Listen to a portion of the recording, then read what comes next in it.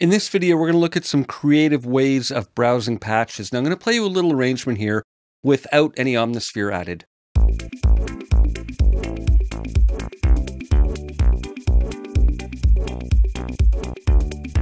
And it goes on like that. Now, I've added a simple part where I've got two notes. You can see them over here. And it's kind of a bubbling, percolating synth part that I think adds something nice.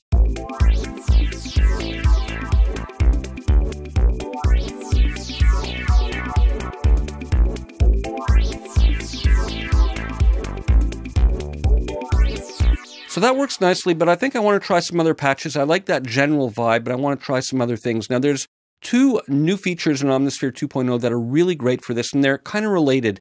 One is sound lock and one is sound match. Now, we have the attribute browsing here that we looked at, and we talked about file directory where we can browse in the order that they're stored in on the hard drive. And we looked in the mini browser briefly at sound match, but we're going to look at it here. When we're in this mode, it takes over the whole browser, and we have the search results. And the prescribed sort of textbook way of using it is to click on Match Current Selection, and it'll return patches that are similar to this based on tags that are used in the definition of the patch.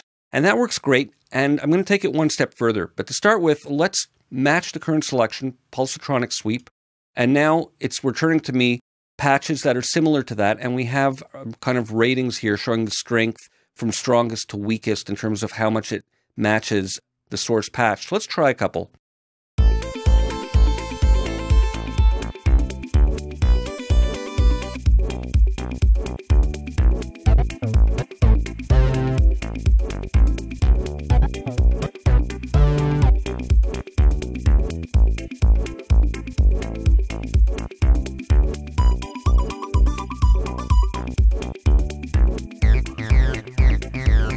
So they're all interesting and nice, and they have related types of elements, and they work.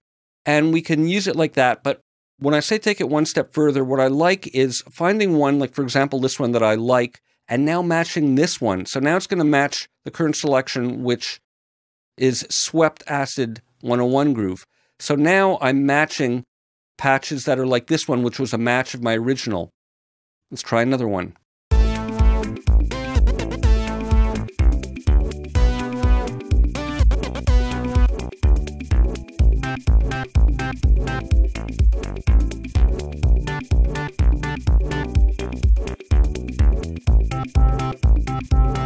Okay, I kind of like that one, so I think I want to go into another direction with this. So what I'm going to do is match this current selection, which is pile driver, and now I've got matches for this. So each time I do this, I'm sort of going a step further away from my original, but it's kind of what I like to think of as intelligent browsing because I'm going in related directions. Now let's try some other ones that are similar to this.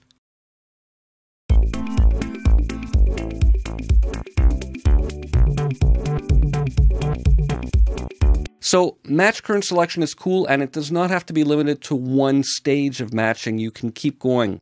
Now, let's go back to the original one I had, which was pulsatronic sweep over here. And we're back to the original. I'm going to just clear my search field here, and we're going to go out of that mode. Let's just hear it again to refresh our memories.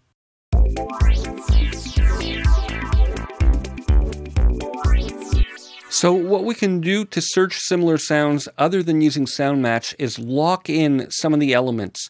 Let me just try one or two others and see if I can find something more interesting or different to work with.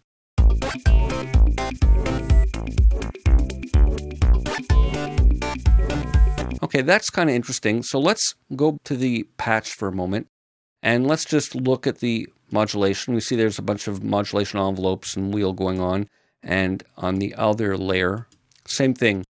So what I want to do here is go back to the browser, and I'm going to lock in those elements of the sound. So I can lock in the modulation matrix and effects, and I'll choose filters also. And you can do as many of these or as few of them as you want, and you have all of these to choose from.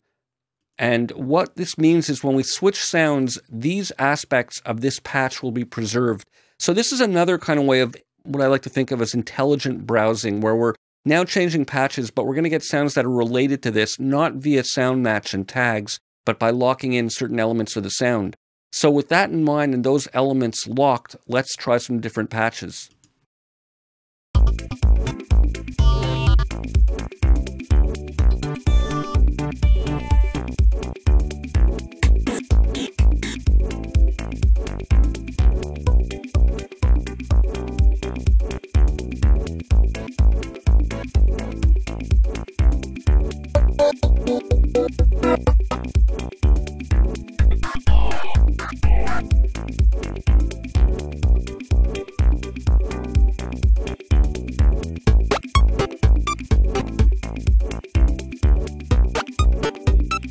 So that's kind of interesting. And this is now an original patch since it's not the repeater base that ships with the library, but it's got these elements that are from the other patch.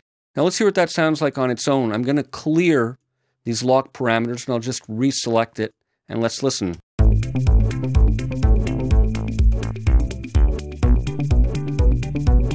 So very different than what we just heard. So this is another way of intelligent searching, and you can combine the two. So you can start by maybe using sound match and then match sounds, or make a selection based on match sounds, and then continue to lock in elements, and with those matched sounds, try switching with some of the elements locked in. So it's an even sort of more precise way of zeroing in on your browsing. So those are a couple of ideas on how browsing has been improved in Omnisphere 2.0 and how to wrestle the huge library that ships with Omnisphere and make it bend to your will.